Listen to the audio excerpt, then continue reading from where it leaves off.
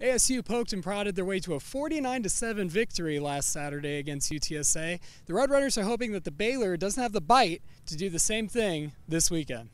I expect them to come out and want to redeem themselves. I expect us to want to come out and improve on our performance from a week ago.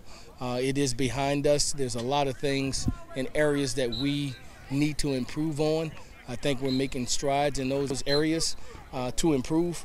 And so I'm expecting us to come out and compete to the fullest and represent ourselves and play to the best of our ability and to match the intensity, and not only the intensity but the execution of this football team that we're about to face. Really just playing hard. Last year we went down there and we played hard. We had something on our mind that we wanted to get accomplished, and we had the same thought this year. We know they're going to come out and try to hit us in the map, but like I said, our plan is to hit first. So, I mean, they're going to come in here and they're going to want to win, but we want to too. So, like I said, we just got to have that same mentality of strike first and just do what we need to do to win. Really looking forward to performing well on our stage and our venue for our university, for our football team, for our city, and for our veterans and active military members as well.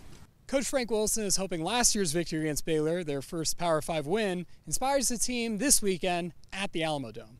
With Sports Tonight, I'm Kyle Spishock. You're watching Sports Tonight, San Antonio's only nightly 30-minute sportscast with exclusive sports coverage you won't find anywhere else.